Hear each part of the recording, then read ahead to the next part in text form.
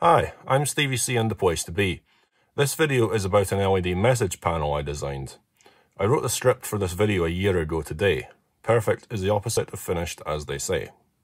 During lockdown, I designed a couple of message-specific LED panels to help pass the time.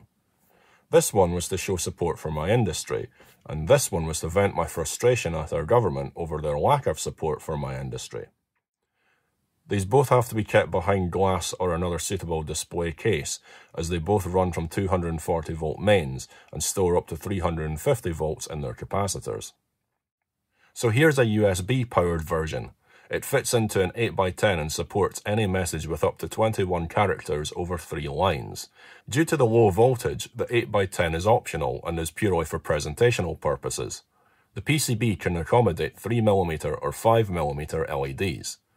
Each letter has a single current limit resistor, which means that all those LEDs have to be matched, as they will run in parallel and share the supply current. But in this day and age of high brightness LEDs, that's not an issue. I gave the PCB a German name because reasons.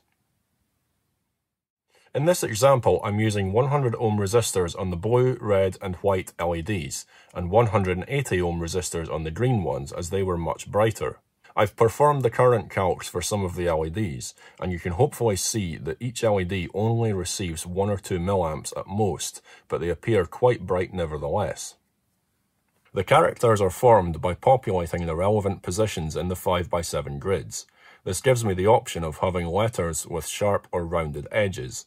It also allows me to have lower or upper case, numbers, hashtags or other symbols, etc.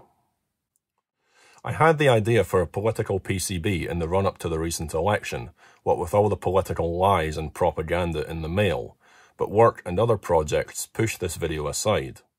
We did get a half-decent result in the recent election, but it's still worth remembering that certain politicians broke their own rules and the law, and that won't change no matter how many times a tabloid reader bleats, "Oh but Labour, oh but Sturgeon, oh but Corbyn," etc.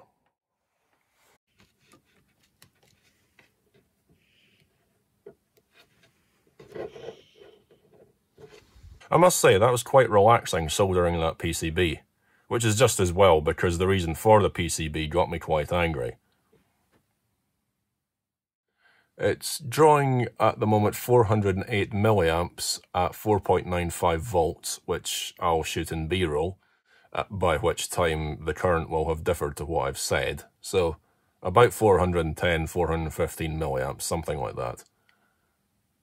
Anyway, if you enjoyed this project, like, share, comment and subscribe, and I'll see you next time. Thanks for watching.